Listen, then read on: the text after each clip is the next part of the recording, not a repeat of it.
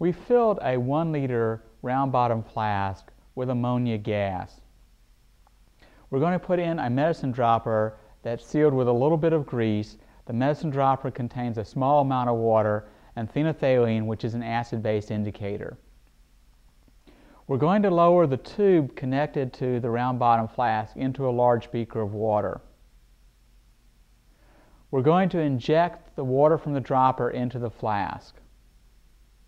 The ammonia gas is very soluble in the water and very rapidly dissolves in the water, creating a low pressure situation inside the flask. Atmospheric pressure will force the water up into the flask. We get a fountain. The solution is pink because ammonia dissolved in water is basic and turns the acid-base indicator pink.